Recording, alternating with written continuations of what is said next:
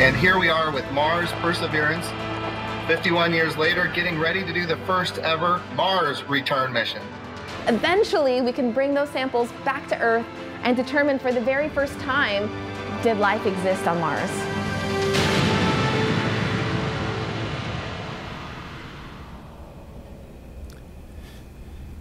I'm DC Eagle of NASA's Jet Propulsion Laboratory in Southern California. We're here at the Kennedy Space Center to talk about NASA's next mission to the Red Planet, Mars 2020, and the Perseverance rover. And we're going to be talking about the science and engineering that's going to make this mission a great mission. Here to talk about Mars 2020, we have today Lori Glaze, the Director of the Planetary Science Division at NASA headquarters in Washington. And across the country, we have with us Jennifer Trosper, the Deputy Project Manager for Mars 2020 at JPL. Also at JPL, we have Farah Alabay, and she's a mobility engineer for Mars 2020, and she's, of course, also at JPL. Now, back here at the Kennedy Space Center Media Site, we have Ken Farley, who is the project scientist for Mars 2020, and he is from Caltech. Finally, we have Tanya Bozak, and she's a Mars 2020 scientist from MIT. So we're going to start things out with Lori Glaze. Lori? Great. Thanks, DC.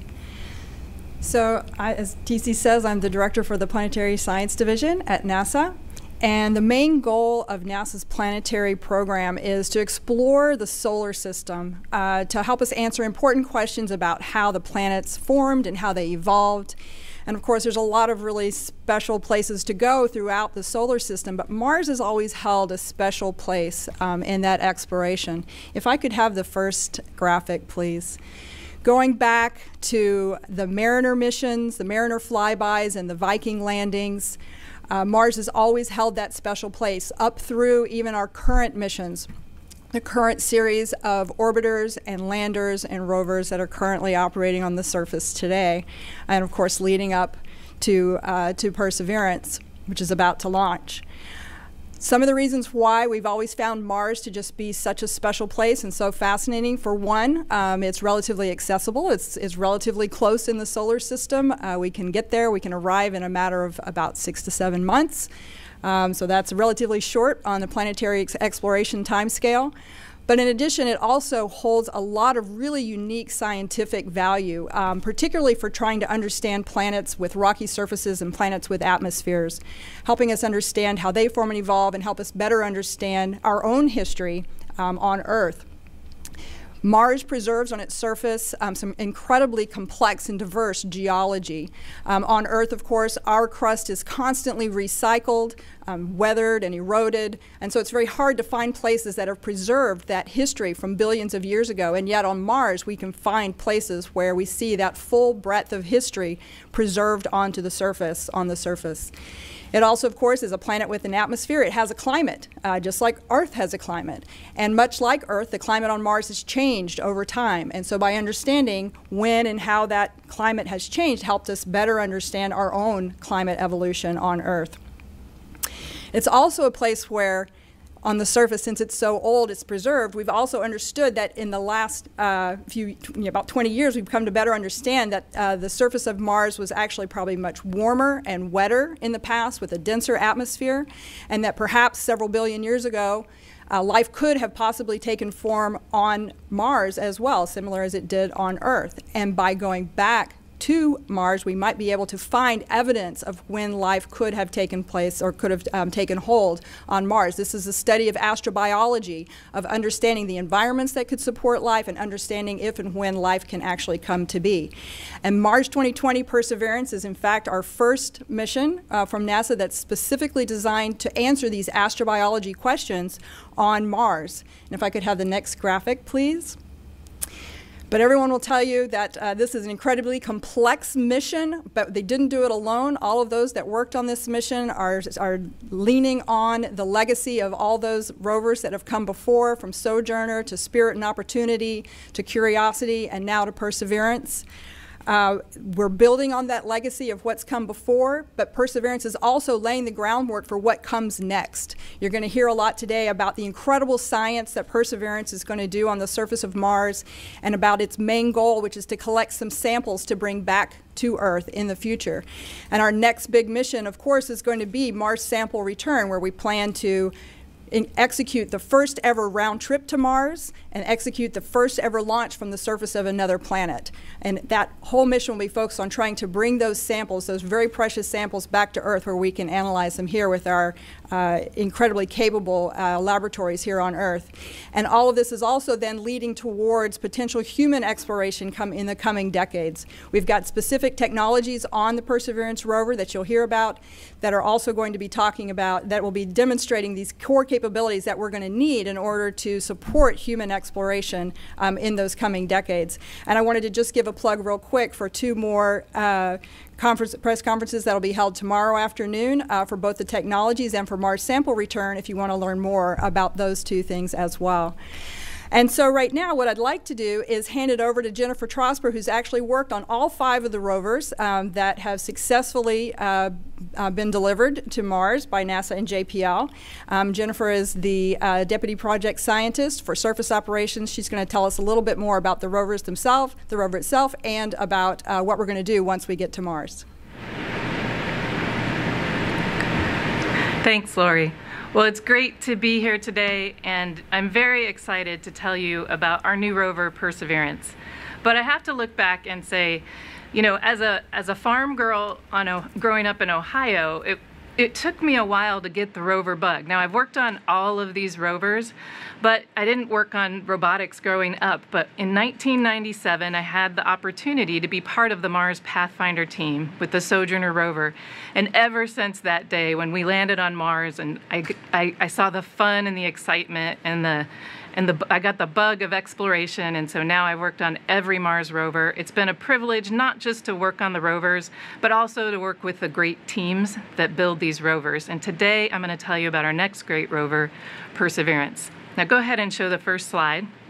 The first slide shows our predecessor rovers. You see the small rover is Sojourner rover, the one I just talked about.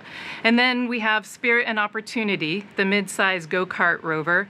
And then Curiosity, which is more like a small car. And now we have Perseverance. And as I look back over my career of working on these rovers, it's exciting to see how we just incrementally built up the capabilities of the engineering and the science to have this enormously capable rover today called Perseverance. I'm going to talk a little bit about what those capabilities are. I would say Perseverance is unique in that all of her capabilities are very much focused on her science mission. Now, her science mission is challenging. She needs to go explore, find, select, actually core and cache samples for future return to Earth. And so we've needed to add a lot of new things to Perseverance to make her able to do that. And we want her to do that in a location that is interesting enough to find samples that we want to bring back to Earth. And so that brought us to needing to add our first new technology. Our first new technology was terrain relative navigation. Now, we leveraged a lot of the Curiosity entry, descent, and landing system, but when Ken Farley and the science team decided that they wanted to land at Jezero Crater, we realized that the current Sky Crane landing system would not land us there safely enough. And so, you know, you can kind of think if it's more scientifically interesting, then it has more engineering hazards. So you can go here to my next graphic, which shows what terrain relative navigation is. The engineering team got on board to say, well, we need to make this landing site safe. And so we added what is essentially our astronaut that we take to Mars that steers us away from hazards, and we call it terrain relative navigation. We can't take an astronaut, so we load Mars orbital maps that we get from the orbiters that are marked with hazards, and then we use a camera to take pictures as we're descending onto Mars, and then we compare those, figure out where we are in the map, and then divert by firing engines to get away from the hazards so that we can land safely. So this new technology allows us to land in Jezero Crater, which is where the science team wants to go to do this investigation. Now, another interesting part of entry, descent, and landing. Now, entry, descent, and landing is always harrowing. It's hard, right? Mars is 100 million miles away. You start at 12 12,000 miles per hour at the top of the atmosphere. You have to get to 0 7 minutes later. And so it's a nail-biting thing. And we've added something to Perseverance, which is especially cool, so that we will get a front row seat. The vehicle actually has the ability to take selfies as it's going through the entry, descent, and landing process. Go ahead and show my next slide. This shows you where the cameras are that we have added to take pictures as we're descending onto the surface of Mars. We have parachute up cameras that will watch the parachute inflation. On the descent stage, we have some downlook cameras that will watch the rover go down on the sky crane. On the rover, we have uplook and downlook cameras. The uplook cameras watch the descent stage and will get the flyaway moment, which is awesome. And then the downlook cameras will watch the surface as we're placed on the ground on Mars. Very exciting. We also have a microphone on the rover, so we're listening to ourselves as we go through the atmosphere of Mars. We're listening to the pyro firings and the hardware being released. It's going to be one of the most exciting things that happens early in this mission, and I'm really looking forward to it. We'll record all that data, and then we'll send it back shortly after landing. Now, the next thing that's exciting about this rover, entry, descent, and landing is always exciting, but it's only 7 minutes. And my personal favorite part of the mission is the surface mission, which for Perseverance is going to last for a Mars year, which is about 2 Earth years. And this Perseverance mission has to do the equivalent of about what Curiosity did, or 4 times what Curiosity did in the same amount of time. And so we've had to do a lot of things to make it smarter. And so go ahead and bring up my next slide. You can see that this is one of the things that we've done to make it smarter and have better sensing is we've added some cameras. You can see we have 23 cameras on the rover, and some of the new cameras we've added, we have new EE cams that are our navigation cameras that we use for autonomous driving.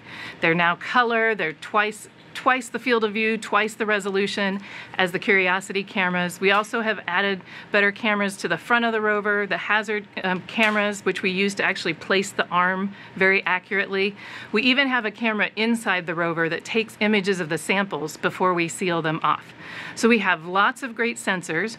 And another thing that we do to make the rover smarter is we add a lot of software and computers. So if you can go on to my next graphic, I can show you a little bit about what makes the rover smart.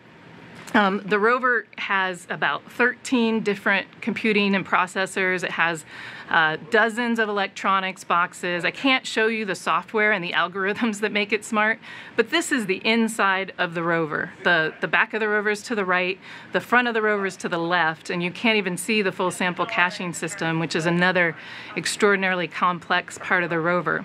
If you were to take all the cables inside the rover, it would be about 3.5 miles long. So it's a very complicated vehicle.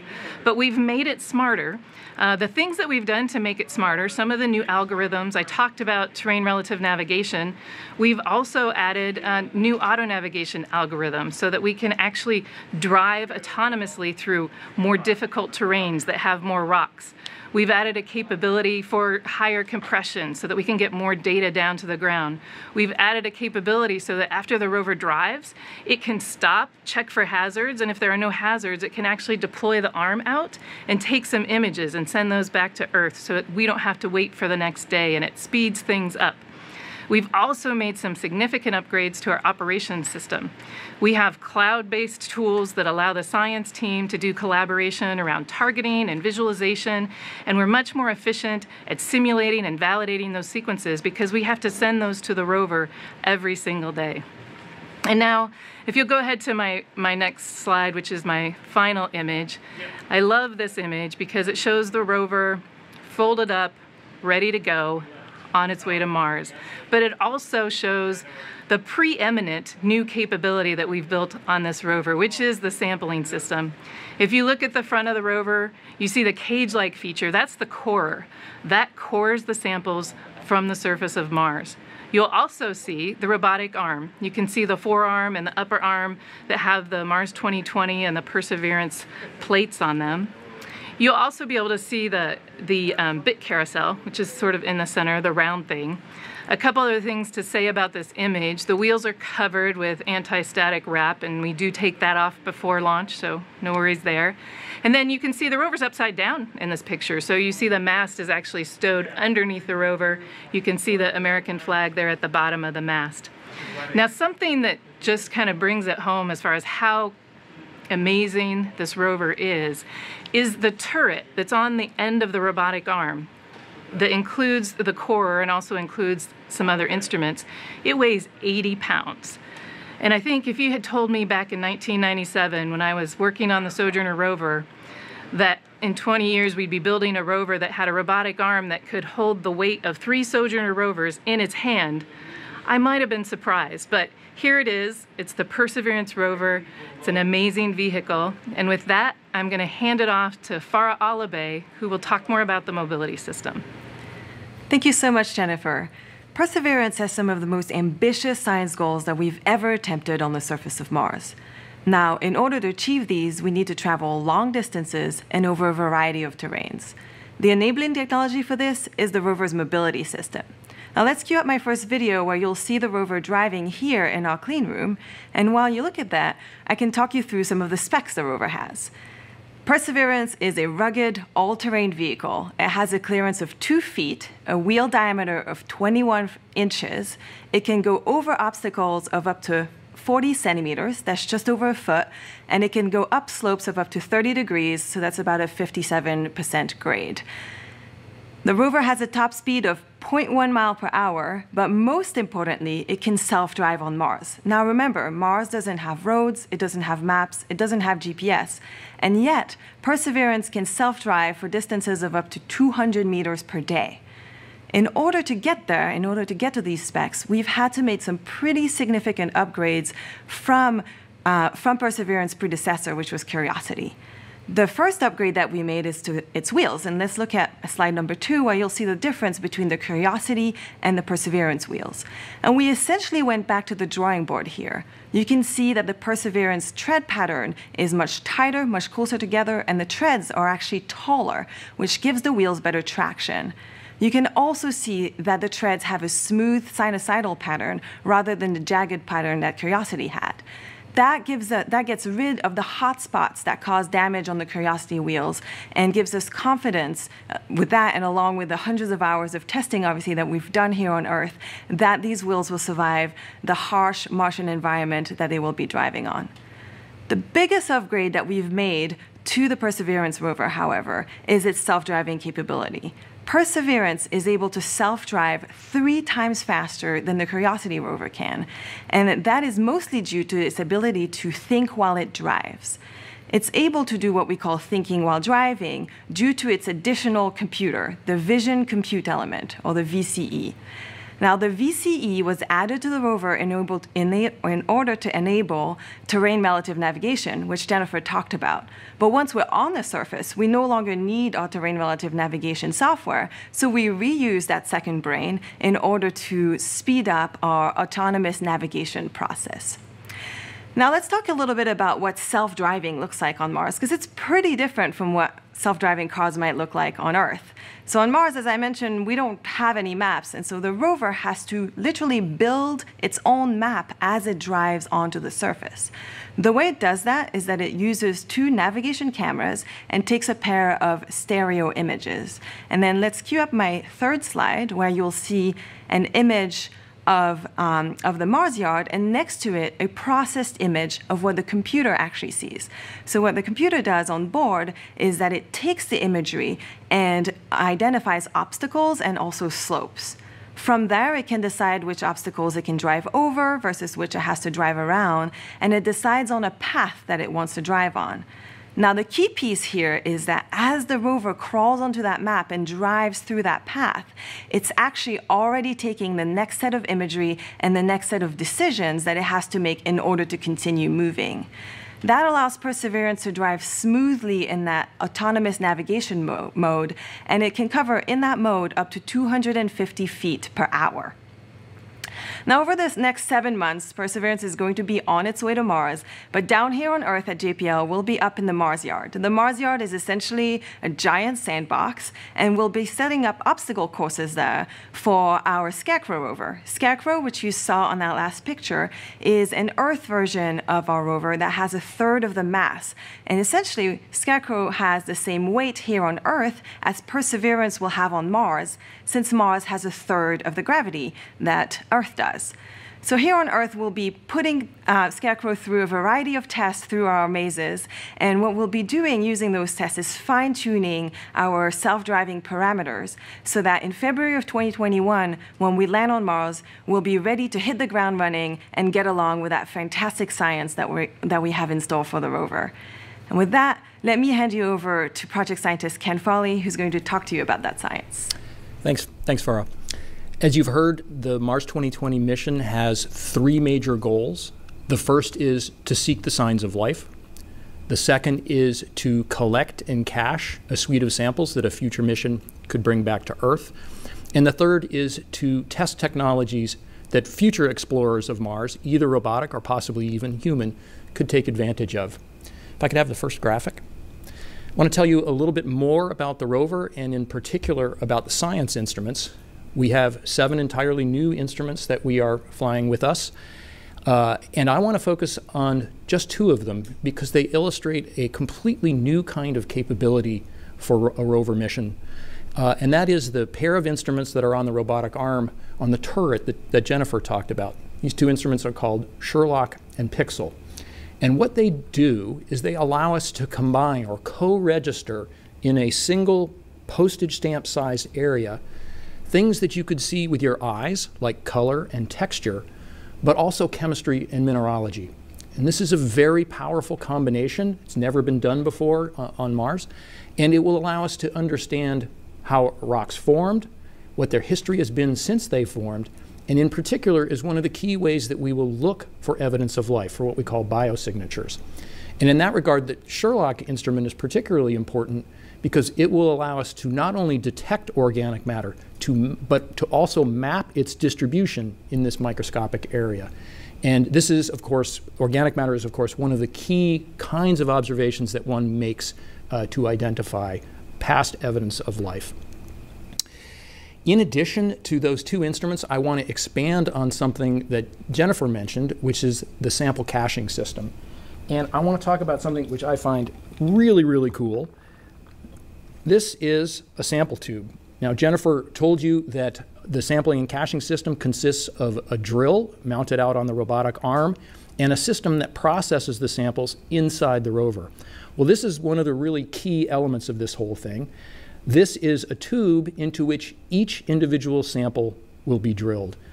It is a very complicated device. We often liken it to a test tube, but I think you can see it's got a lot of features that go beyond that simple description. And I want to tell you about some of them. First, one of the key technologies that had to be developed for this is how to make it extraordinarily clean.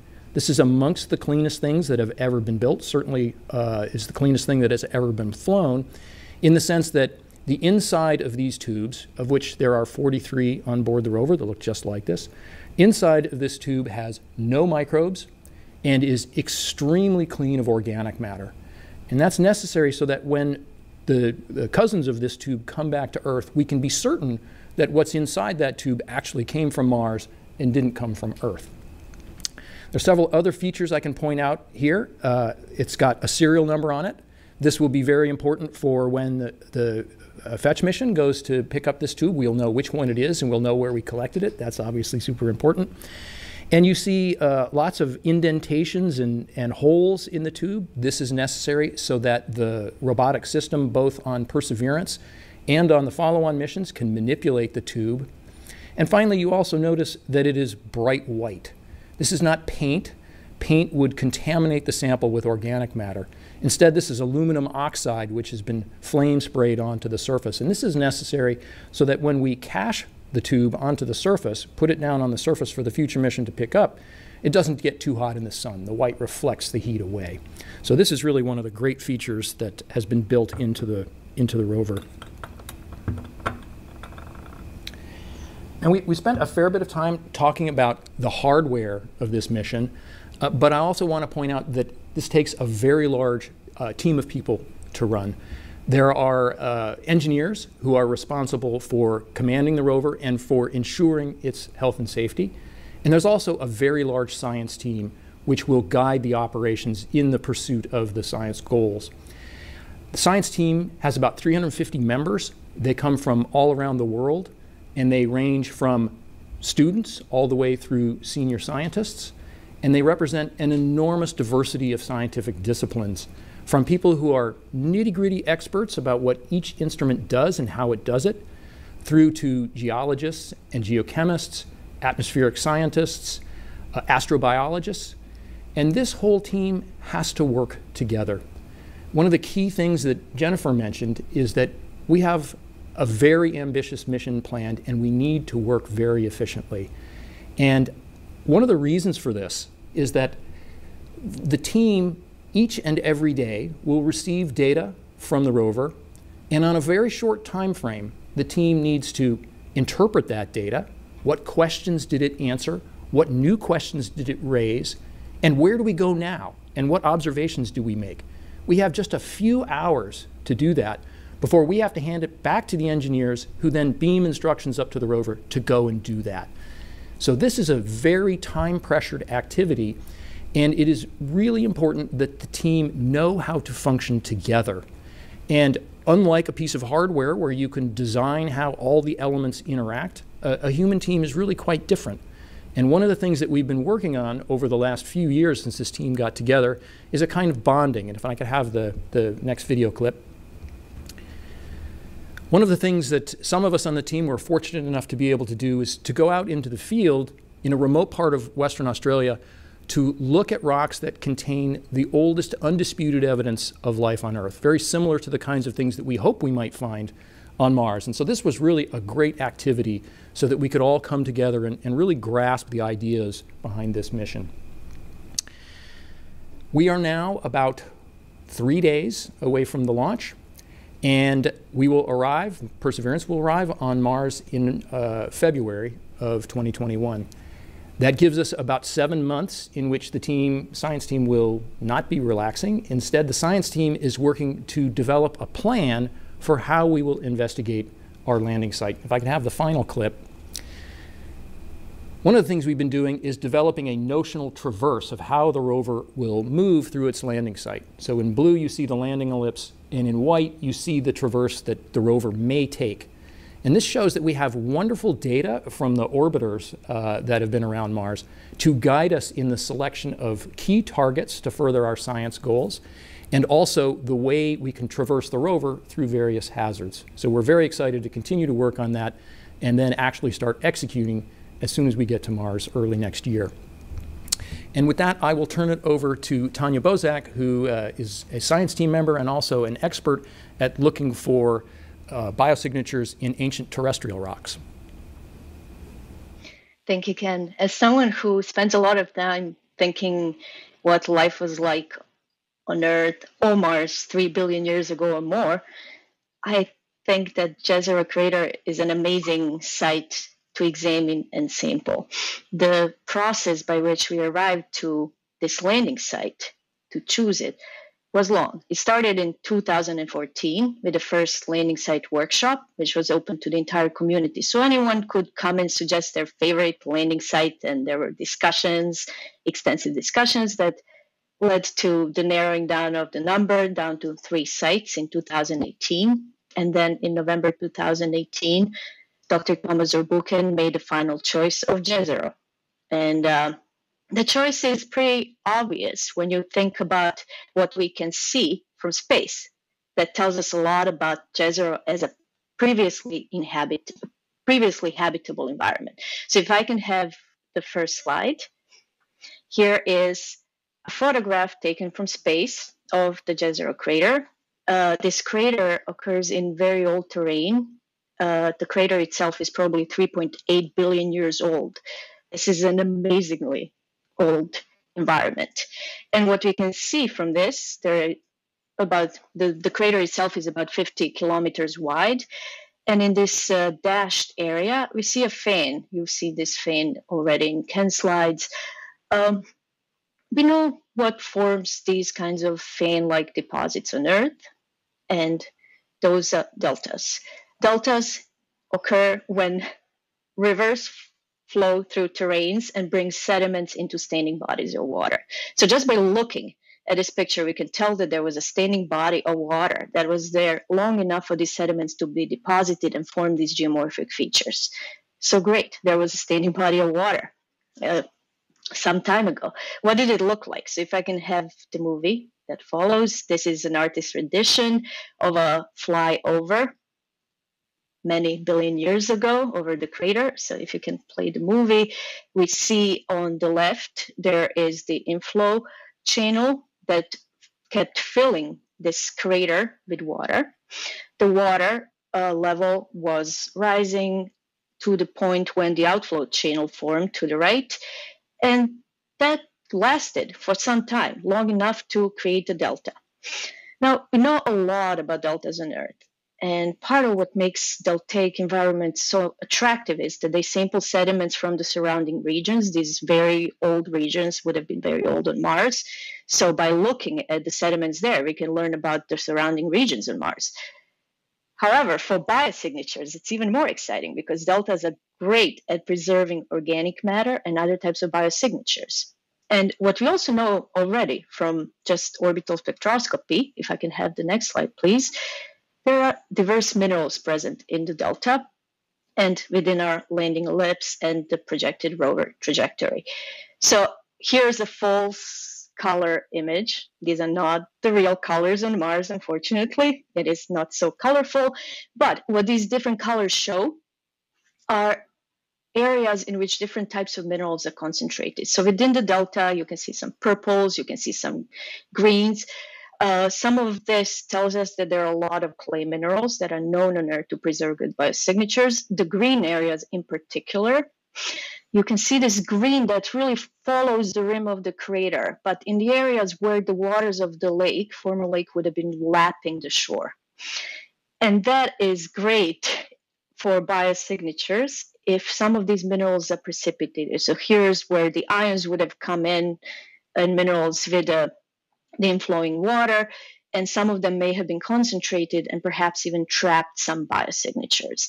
And good analogs on Earth, in fact, some of the oldest evidence for life on Earth comes from rocks that are of the same similar composition to these green rocks. They're called carbonates. And if I can have the next slide, some of these rocks look like what follows. They are layered, they're made of carbonate. And so what we're looking here, we are back on Earth. This is a 2.7 billion-year-old rock, a stromatolite from Western Australia, the area we saw in Ken's video. And what we know about these rocks is how to look for biosignatures. So a lot of these little features you see here, different crinkly layers, different little bumps, we know when microbes have to be involved in the precipitation of minerals to make shapes like that. So are there stromatolites on Mars?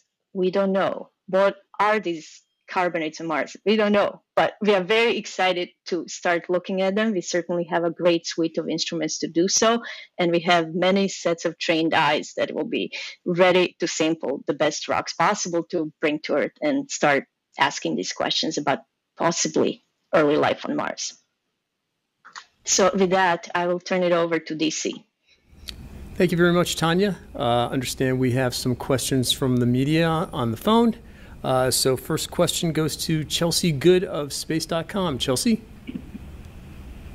Hi, thank you so much for taking my question.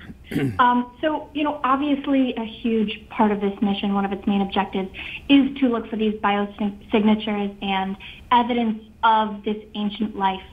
I'm curious, in part, for people who are just like, oh, what does that mean? I think, obviously we know what biosignatures are, but what are you hoping to find, I guess, more concretely? We've seen organics on Mars, we've seen things of that nature, but I'm curious what specifically you're looking to see. And then, the second part to that question is, I'm curious how you think people will react if, these findings, if these biosignatures do come to light and Perseverance is able to take us to the next level in the search for life.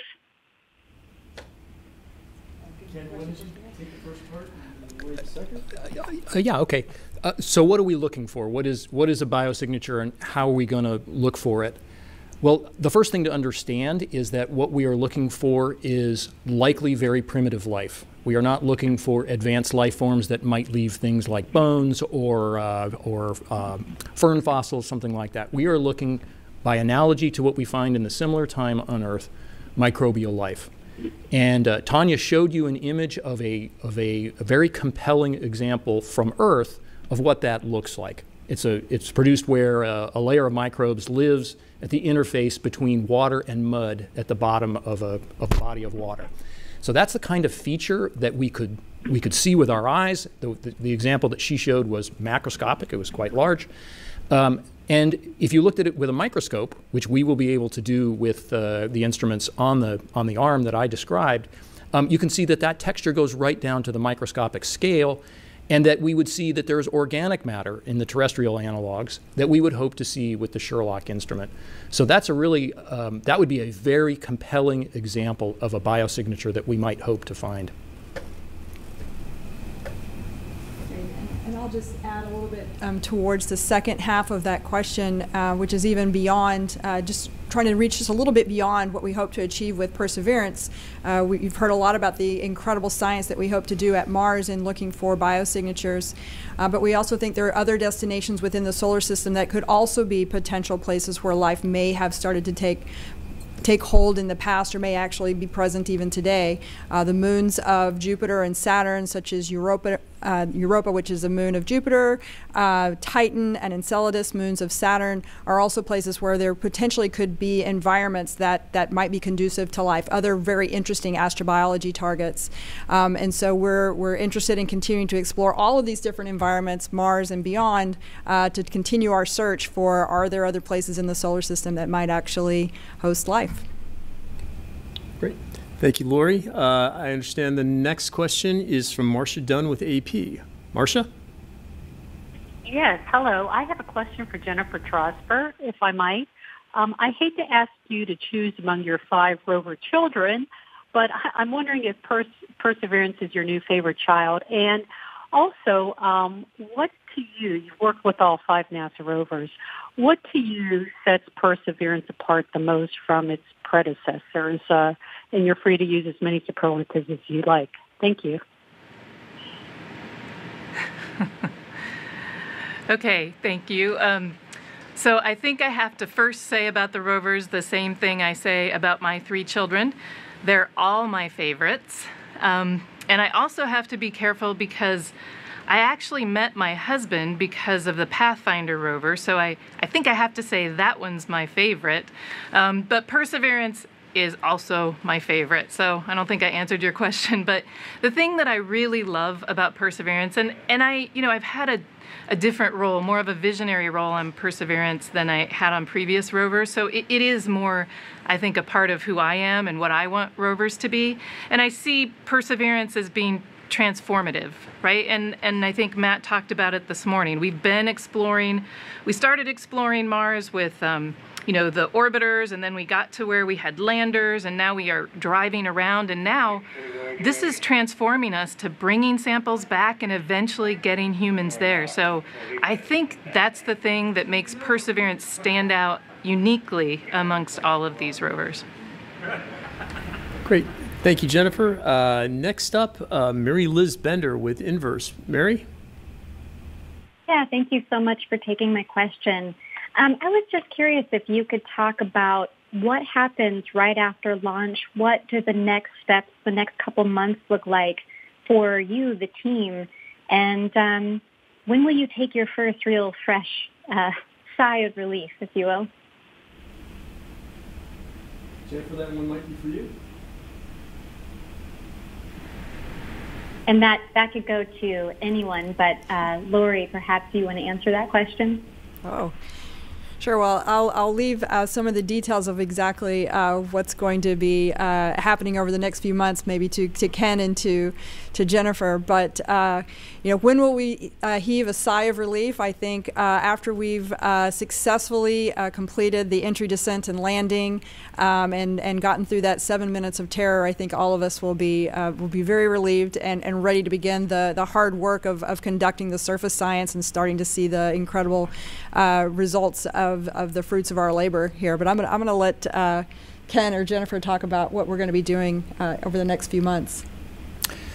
Well, I'll just say what the science team is going to be doing: training. It's a very complicated piece of hardware, and the scientists on this mission, most of them have very little preparation to do this kind of work. We have to understand what the instruments are capable of and how to instruct them to do what we want them to do. So training is really essential at this point. Jennifer, anything to add from JPL? Yeah, I'll add that we have a cruise team that is actually flying the vehicle to Mars. So shortly after launch, we'll actually be able to see the sun on our solar arrays and our sun sensors. We'll be able to find the stars in the sky with our star scanner, and we'll get our attitude initialized. We'll get to the right spin rate. And then within a few weeks, we'll do our first trajectory correction maneuver, which essentially just gets us on the home and transfer trajectory that we're taking to Mars and corrects for any launch vehicle errors. Great. Thank you very much, Jennifer. Next up from Irish Television, Leo Enright. Leo? Thanks very much, DC. For Ken Farley, I rather loved the dotted lines on the traverse map that you showed. Could you talk a little bit about the extended mission? I mean, we're all hoping you'd go beyond Midway, but it looks like at the moment you're only prepared to go as far as Midway, or am I reading that map right? Yeah, let me provide some background here. During the landing site selection process, the community that was doing the prioritization recognized that Jezero Crater had some really fantastic targets, and Tanya talked about them, the delta, the carbonate rock, very excited to see those. But there was also a great deal of excitement to rove up the crater rim and explore the highlands beyond, which is includes some of the oldest rocks on Mars, some very unusual features that could potentially indicate the interaction of hot water with rock, another habitable environment that we would be very excited to investigate. But it's important to recognize that we have a prime mission that, as Jennifer mentioned, is 1 Mars year, and so that traverse indicates where we hope to get by the end of the prime mission, about 2 Earth years after we land.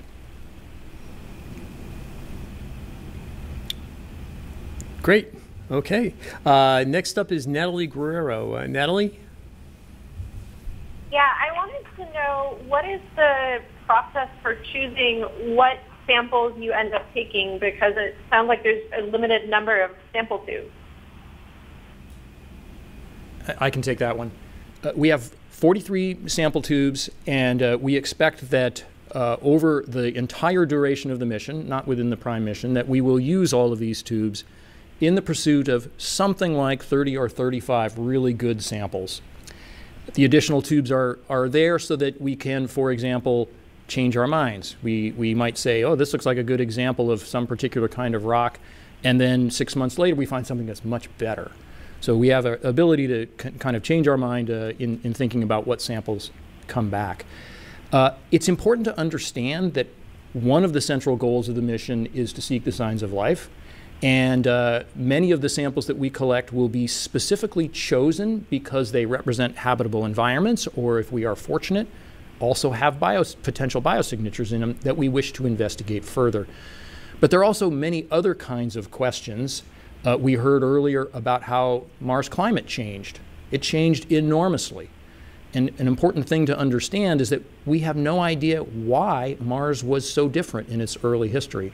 And we hope that if we bring back rocks and study them in terrestrial laboratories, they'll tell us something about that.